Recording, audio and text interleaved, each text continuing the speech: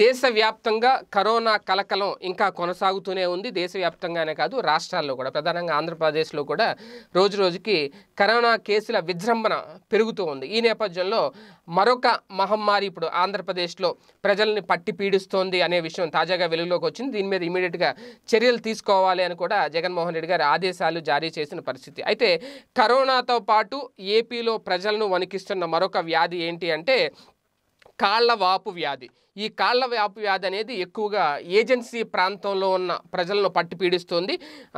Agency నుంచి పక్క గ్రామాలకు కూడా ఇది విస్తరించడం, దీని ద్వారా చాలామంది మంచాన పడడం, దీనికి సంబంధించి ఇప్పుడు తాజాగా ప్రభుత్వం కొన్ని కీలక నిర్ణయాలు తీసుకుంటుంది. ఈ నేపథ్యంలోనే జగన్మోహన్ రెడ్డి గారు తూర్పుగోదావరి జిల్లాలో కాళ్ళవాపు వ్యాధి ఘటనల మీద ఆరా తీశారు. అక్కడ అధికారుల్ని ఏజెన్సీ ప్రాంతాల్లో ఎక్కువ ఈ వ్యాధి వ్యాప్తి చెందుతుంది, విస్తరిస్తుంది అనే ఆందోళన వ్యక్తమవుతున్న నేపథ్యంలో వెంటనే బాధితులకు సరైన వైద్య చికిత్స అందించాలి, వారిని ఆదుకోవాలి అని చెప్పి ఉన్నతాధికారులకు అలాగే ఆరోగ్య శాఖకు కూడా ఆదేశాలు జారీ చేశారు జగన్మోహన్ రెడ్డి గారు.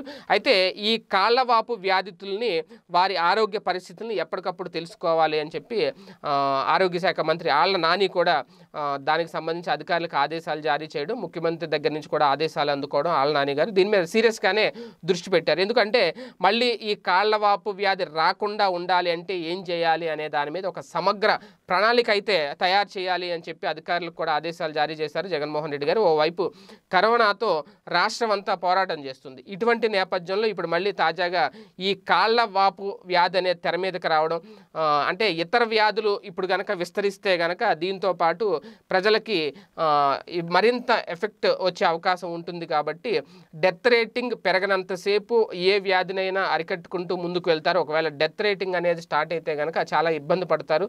ప్రస్తుతం ఈ కరోనా విషయంలో కూడా ఒకవేళ పాజిటివ్ కేసులు నమోదు పెరిగినా సరే, అలాగే డిశ్చార్జ్ అయ్యే వాళ్ళ సంఖ్య కూడా పెరుగుతుంది. కాబట్టి లాక్డౌన్కి సంబంధించి పూర్తి సడలింపులు ఇవ్వడం జరిగింది. మళ్ళీ ఇప్పుడు ఈ కాళ్ళ వాపు వ్యాధి అనేది కనుక విజృంభిస్తే, మరింతగా విస్తరిస్తే ప్రజలు ఎక్కువ ఇబ్బందులు పడే ప్రమాదం ఉంది. కాబట్టి ముందుగానే దాన్ని నిర్మూలించడానికైతే ఇప్పుడు తగిన చర్యలు తీసుకోవడానికి ప్రభుత్వం సమాయత్తం అవుతుంది. ఆల్రెడీ అధికారులు రంగంలోకి దిగారు.